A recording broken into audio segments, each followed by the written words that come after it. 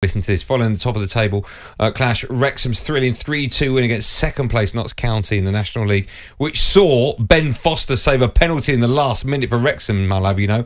One of Wrexham's two Hollywood owners, Ryan Reynolds, spoke to talkSPORT's The Moose about how special football is. It's the most romantic game on earth.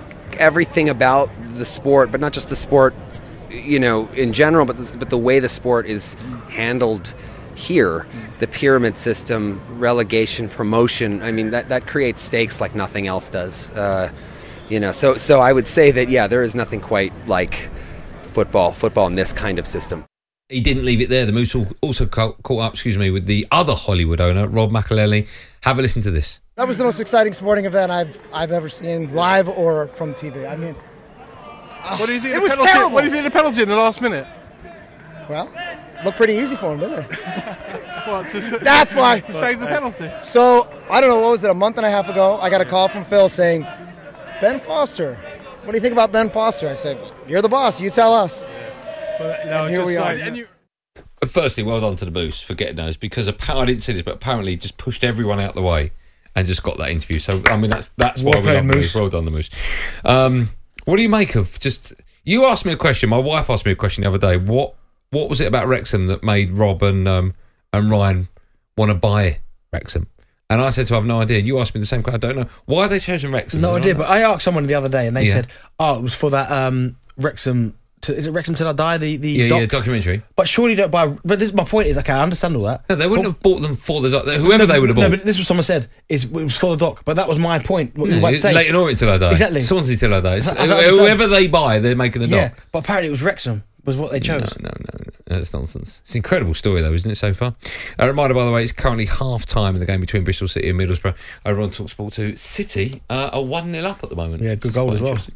Let's stay with Wrexham for a moment. Steve-O, we'll go back to Chelsea next. Steve-O's a Wrexham fan. Hi, Steve. Hi, how are you doing? I'm good. Now, usually we don't have non-league football on this show, or any show on talkSPORT.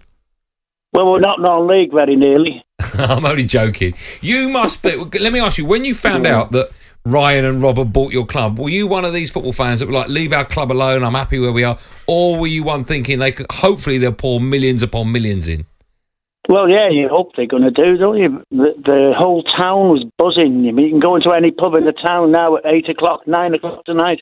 They'll be singing. It's amazing, the atmosphere created by them two fellas. Yeah. How far do you think you can take your club, realistically? Well, I think they can go straight to the championship anyway.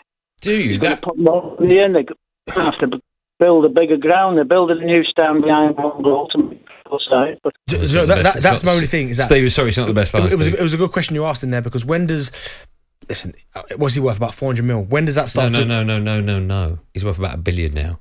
Is he? He sold his gin company for 600 million. Yeah. And he had a 25% share in a telecoms company, and that netted him 450 million. Okay, so he's got $1 billion. But is he happy? Yeah. When does that start to become a little bit tight in terms of what you put into football? What do you keep as your own personal wealth? If you've got £1 billion, you can easily put in 250 million. Well, no, actually, yeah, but that's a quarter of your wealth. No, but you put in 250 million, that will only get you so far. What happens when the Premier League, you get rid? No, I think if they can get Wrexham into even the Championship's a massive ask, by the way. Massive. Honestly, big money. Yeah, the gap, Leagues 2 and 1, I can see clubs climbing. Yeah. I think as soon as you come out of League 1 into the Championship, that's where all of a sudden becomes... Training ground costs. Yeah. Obviously. You're buying proper players. Yeah, exactly. talkSPORT Drive with Andy Goldstein. Monday to Friday afternoon from 4 on AM, on DAB, via the talkSPORT app and on your smart speaker. talkSPORT.